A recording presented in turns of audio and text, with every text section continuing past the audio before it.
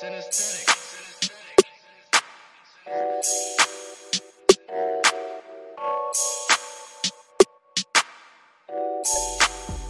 news, breaking news, everyday news on Prince Miller Entertainment TV. Subscribe to the channel, guys. Remember to follow us on all our social media platforms.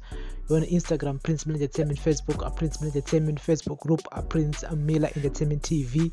We're available on Twitter at PMillerET. Welcome to another edition of our daily news, breaking news, everyday news. So, guys, this latest news here, suspected Zanu PF activists who allegedly murdered a citizens' coalition for change KweKwe activists in February are reportedly threatening witnesses against testifying.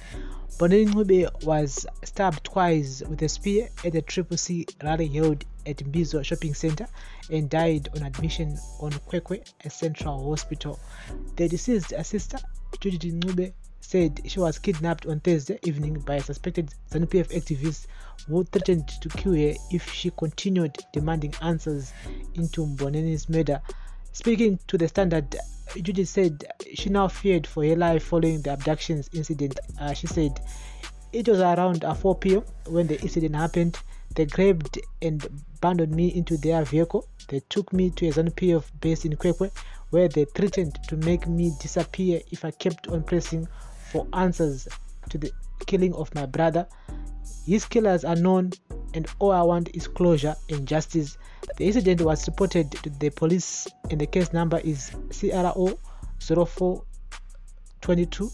Also speaking to the Standard, Judy's lawyer, Darlington Maranke of the Zimbabwe Human Rights NGO Forum, said she identified some of the culprits that were implicated in the murder, including some non-ruling party bigwigs.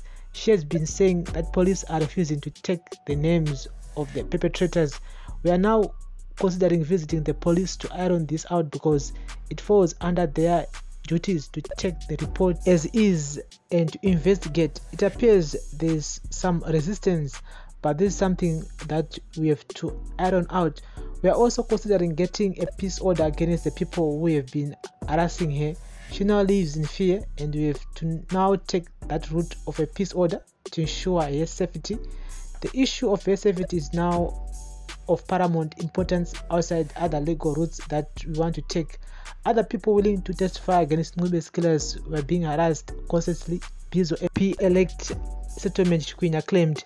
The Zimbabwe Public Police ZRP arrested 16 Zanu PF youths for Ncube's murder, but later released 11 of them. The late Ncube recently remarried following the death of his first wife, with whom he had an 8-year-old daughter. And so, guys, that's the latest here regarding to the situation.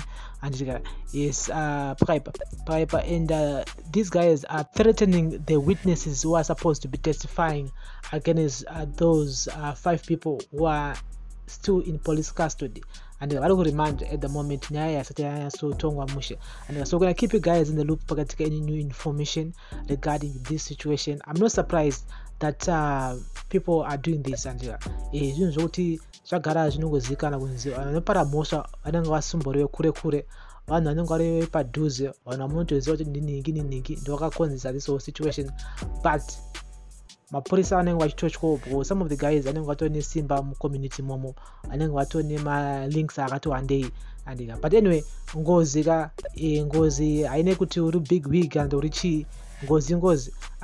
So some they might escape this, but ngozi ichava iri pavari. So this is our daily news, breaking news, everyday news. We're gonna keep you guys in the loop pakatika any new information regarding this whole situation. Tokoti kuna Mboneni Ncube, may you so rest in peace, man. The man died from campaigns in my by-elections in KweKwe. We all know the situation. It was a very tense situation, and that wasn't supposed to happen, but it happened. And so, daily news, breaking news, everyday news on Prince Miller Entertainment TV. Thank you guys for listening and watching. When I keep you guys in the loop, pakatika any new information regarding this place up.